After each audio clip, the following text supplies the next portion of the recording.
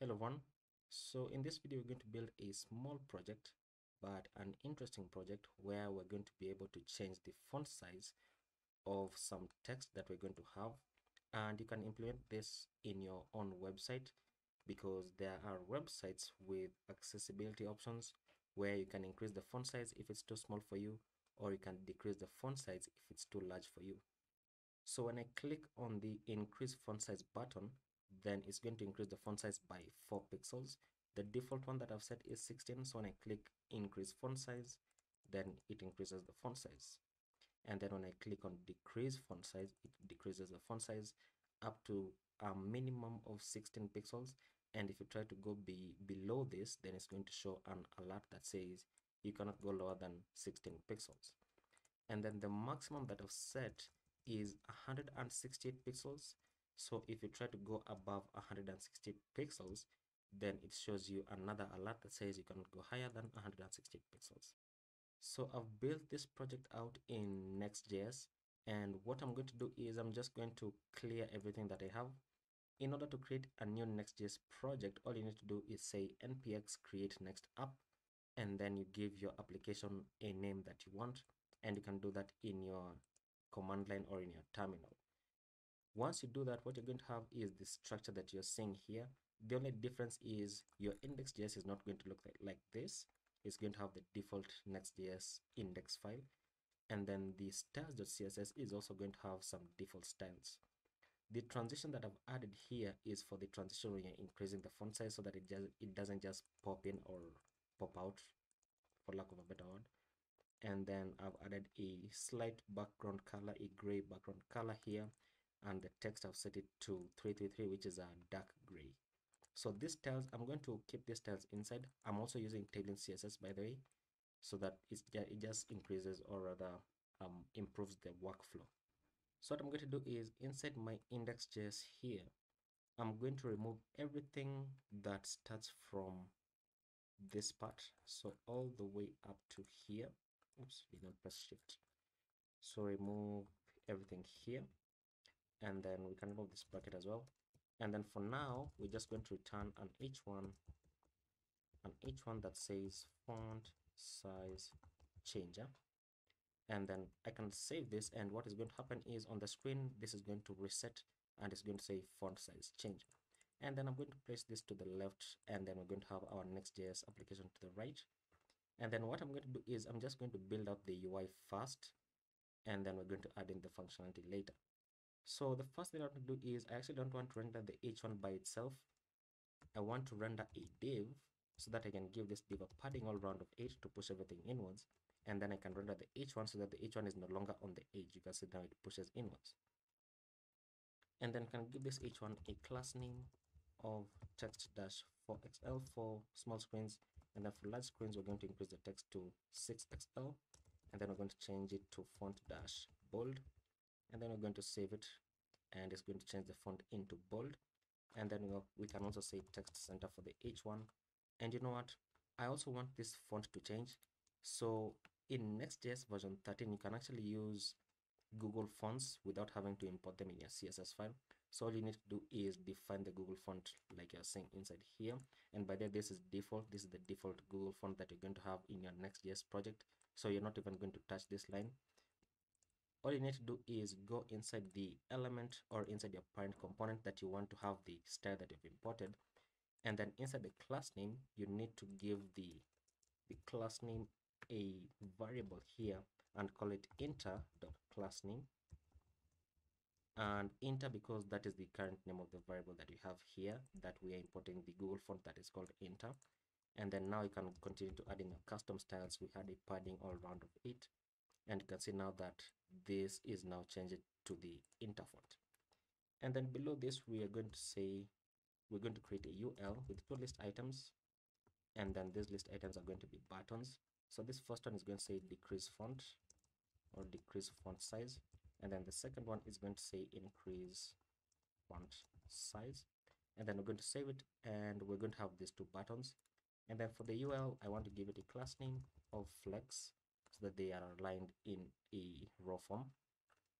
And then I'm going to say items-center and justify-center, and then give it a gap all round of 4 just to separate it out a bit, and then give it a margin top of 10 to push away from this h1. And then for the button, I'm going to give this a class name of padding on the y of 2 and padding on the x of 6 with a very slight rounded border with a slight box shadow. And then I'm going to give it a custom bg of bg and then my square brackets hashtag 333333, and then I'm going to change the text to white. And then when I hover over the button, I want the bg to go into, once again, a bg dash and then hashtag 222222, so that now we're going to have this for the button. See that? A very slight transition, and once again this transition is because of this right here. So I've set this transition to be on everything because I don't want to go one by one into all the elements, but it is not recommended that you do this. Okay, this is just for a demonstration. And then we're going to copy these styles here for the button and paste them on this bottom button and save it, and we're going to have the same thing for this bottom button.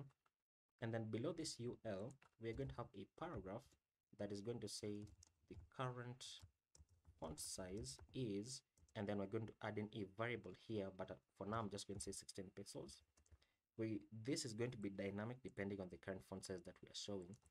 And when I save it, we're going to have this. Let's give this some custom styles. Let's say class name text-2xl, and then let me say margin top of 10, sorry, to push away from this part. And then for this part that shows the current size, I want it to be inside a span, so that I can go inside this span and give it a class name of font-bold and then text-3xl, just to make it a bit larger than the rest. And then finally, what do we need to do? We need to add in the text. So below this, let's return a div, and then we're going to give it 2 paragraphs. So let's just say lorem like 20, and then let's delete this default here, and then let's add another paragraph, say lorem 30, and then let's delete this default, and then we can add in even another paragraph, let's say lorem 40, and then let's delete this default. For the example that I showed, we did not have many paragraphs. I've just added in these others just to show you that it can work even if you have it on your entire website. And then what we're going to do is, inside this div, I'm going to give this div a class name of flex. Now flex is going to align them in raw form. The reason why I'm adding flex here is so that I can add a gap of 4 all round, or maybe of 8 all round, just to separate out the paragraphs. And then I also want them to have a flex of color. Now I do realize that I can go inside the paragraphs and add a margin bottom on each one of them to separate them out, but I think this one is better just for me, my own personal preference. Okay, and then let's go ahead and say margin top of 10 to push away from this part. So this is the paragraph that we have, and let's see what else do we need to do. The demonstration had a kind of like a blurring red background that I added, so let's add in that before we can begin to add in our functionality. So we're going to create a div here, and then this div we're going to give it a class name of absolute, and then we're going to say bring it to the left by 50%, which is a half, and then bring it from the top by 50%, which is also a half, and then give it a width of, let's say, about 52. And then on large screens, we're going to give it a width of, let's say, 400 pixels. And then we're also going to give it a height of 52 for small screens. And then for large screens, we're going to give it a height of dash 400 pixels. And then we're going to say BG red 500, and you're going to see it somewhere here on the center, or not really on the center, it is a bit offset.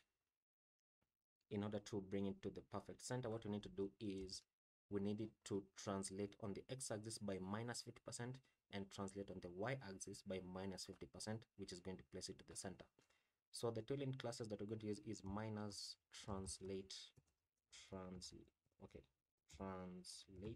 on the x-axis by a half, and then minus translate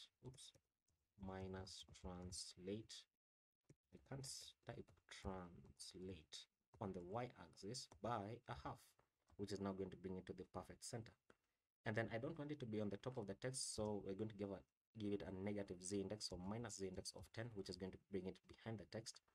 And then I want it to be blurred out, so we're going to say blur it by dash, let's say about 250 pixels, which is going to do that. Okay, it's not really visible on mobile. I want it to be visible on mobile, so let's say 150. Yes, And then for large screens, we're going to say blur it by dash 250 pixels, and then save it. And on large screens, it's going to be this one, see that? And then on small screens, it appears just like a smaller one. And then let's limit all this. I've just realized, let's limit so that it doesn't go all the way to the end.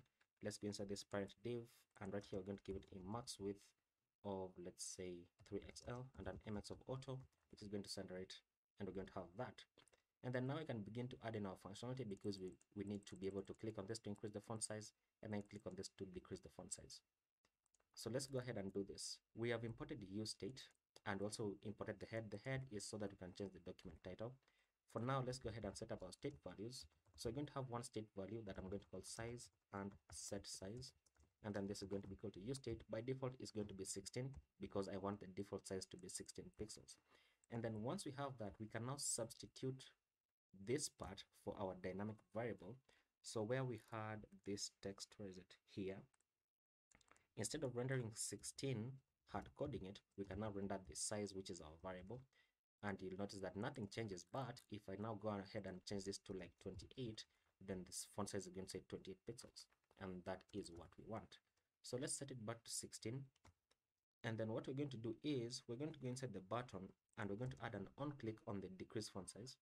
And we're going to say when you click on this button, then what I want to do is I want to add my inline function and say set the size into the size state value plus 4. Now you can set this to +1, +2, +3, +4, or another font size that you want. But I'm just using +4 so that we can see a significant change in the font size. And then we're going to do the opposite on this bottom one. So just copy this and paste it here. Change this into -4. Wait a minute. This should be plus, this should be minus. I mixed up the buttons. So save it. And what you're going to notice is that when I click on this decrease font size, it's going to reduce this value. Look at this. It decreases the value, right? And when I click on increase font size, it increases the value, but nothing changes here. That is because now we need to send the font size of this to be dependent on the current font size that we're having. And the way we do that is by going inside the paragraph and giving it a style attribute. So styling it out.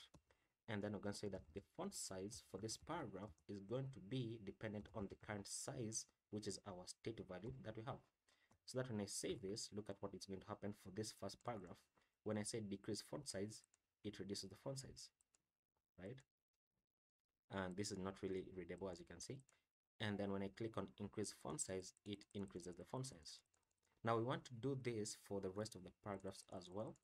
And the way we're going to do that is just copy this part and paste it here and paste it here, so that now all the paragraphs are going to be dependent on the current font size that we have. Would you look at that?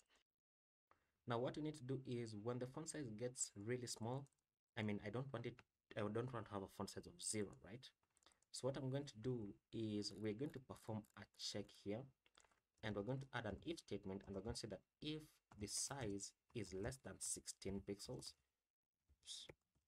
then what we're going to say is set size into 16 pixels, meaning it's not going to go beyond this or below this.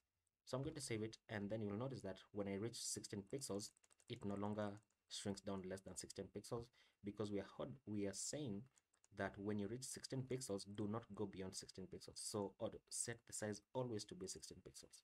And then we're going to do the same thing for when the font size is greater than 160 pixels. Now this is a bit large for my taste, because you can't really have 160 pixels on your website for text that you want people to read, right? So probably I should set this into a smaller text, maybe like 72. And then we're saying that when the font size is greater than 72, then always set the font size to 72. So that now this is 16, I can't go beyond 16. And when I go ahead up to 72, then 72 becomes the maximum. Would you look at that? And then what I want to do is when I hit the maximum, I want to display an alert. So below this, I'm going to say alert, and we're going to say you can't go higher than 72 pixels. And then what you're going to see is when I click on this, now it shows an alert. You can go higher than 72 pixels. And then we're going to do the same thing here and we're going to say this is going to be 16 pixels, so that when I click on this, go below 16 pixels, then it shows this, and that's what we want to happen. So that's looking nice. Now, what if you changed this into 14 pixels and perhaps this into what? 80 pixels. What you're going to notice is, look at the alert. The alert still says 16 pixels, right? Even though we are setting the font size. Would you look at that? Now look at this problem that you have. Look at this problem. See that? That is because we are setting the font size here to 14, which is already less than this. And we're saying that when the font size is less than 16 here, then this should always trigger, right? That means that this part is always going to trigger no matter what happens. See that? So always make sure that this is matching together with this, okay? Otherwise you're going to have issues. And then I've just realized that this should say lower. You can't go lower than 16 pixels, and this should say higher. Okay, so let's save it. And then, oops, this is still having issues. Let it reload. Okay, you know what? As it's reloading, what I want to do is I want to display this title because I don't want the title to say localhost 3000, right? So remember that we have the head imported here. What you can do is right above this, we can render the head element or the head component. And it's actually should be called a component. And then inside here, we're going to have the title attribute where we're going to say font size changer in NextJs. And then we're going to have that so that, okay, this is having issues. Let's reload it. So localhost 3000. And we're going to have that. So decrease font size, it shows this. And then increase font size, what is happening? Okay. And increase font size is going to show this. So that is working as we expect it to work. Okay, what? Oh, did I do something? Oh, this should remain 72, sorry. That should remain 72, otherwise we're going to have the same issue. Okay, now we need to reload it. Okay. And there we go. Would you look at that? Now, probably something that you've noticed is that when I click on this, when this is less than 16 pixels, the alert shows twice. So the first one is there, and then the second one shows, and then it disappears. The reason why that happens is because of React strict mode, which you can read about in the React documentation. This is only going to happen during development. So when you deploy this application, it's going to work correctly. But the reason why it happens once again is because of React.strict mode. And would you look at that? That is going to be the end of the project. So now I just need to deploy it to GitHub so you can have access to the source code. So let me create a new repository. So create a new repository here, and I'm going to call it font size changer.